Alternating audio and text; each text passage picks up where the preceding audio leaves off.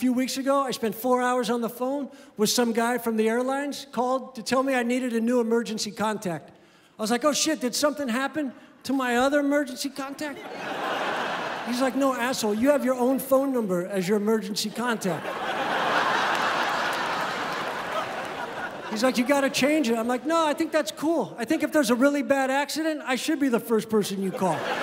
It's like, Mr. Fox, there's been a terrible accident. No shit, man, I was on that flight. It was awful.